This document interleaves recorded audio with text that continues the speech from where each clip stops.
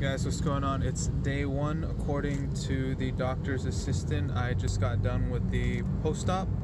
So you know, the day after surgery you go back and they just check to make sure everything's fine. They removed the, I had some white bandaging on the sides. They took off the headband. They looked at the incision in the back and looked on top.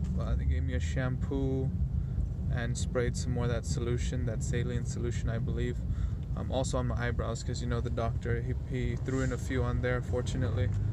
But just here in the taxi now, headed back home. Did not want to bother, getting on the BTS and stuff. So a little bit, I wouldn't say lengthier, but obviously I don't live too close to the clinic, so it takes a while and at a slightly greater cost. But who cares about $5-10 when you just had crazy surgery that cost 10 grand or something?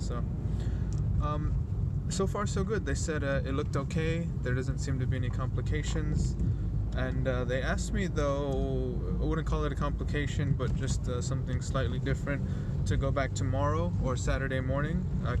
Keep in mind today's like what's today, like Friday? I don't know, man. I'm messed up.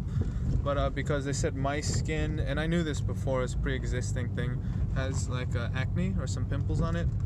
So they kind of want to check if that condition or those pimples and acne are going to carry over to the new recipient site, I guess is what they call it. So I'll go in for an extra little post-op, but it should be fine. Anyways, we'll keep you guys updated. We're turning here into my neighborhood in Ekamai. I'm using Grab Taxi, of course, because it's just so much easier. But other than that, I'll talk to you guys soon. Hope to keep coming out with more of the updates later.